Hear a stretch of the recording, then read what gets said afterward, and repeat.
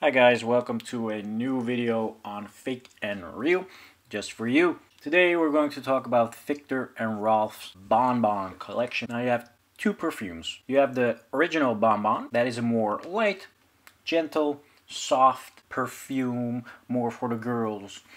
And then we have the more intense Couture Bonbon. It's the same as Bonbon, but more intense, more stronger perfume. The difference between the two bottles is that the left bottle, the Bonbon, is transparent, light, and the Couture is more darkened, more faded on the sides, and more darker in the middle. Alright guys, this was the end of the video.